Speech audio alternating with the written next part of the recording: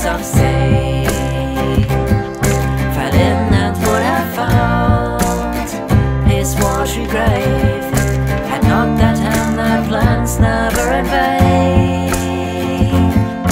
A willow planted there is life to save, while hanging by its branches as he might.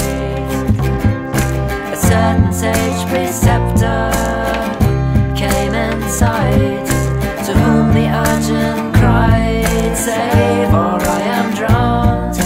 The master turning gravely at the sound, sought proper for a while to stand aloof, and give the boy some seasonable reproof.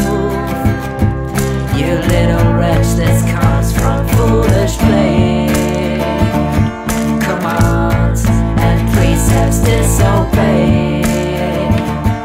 A naughty rogue, no doubt you are, who thus requite your parents' care. Alas, their lot I pity much, whom fate condemns to watch over such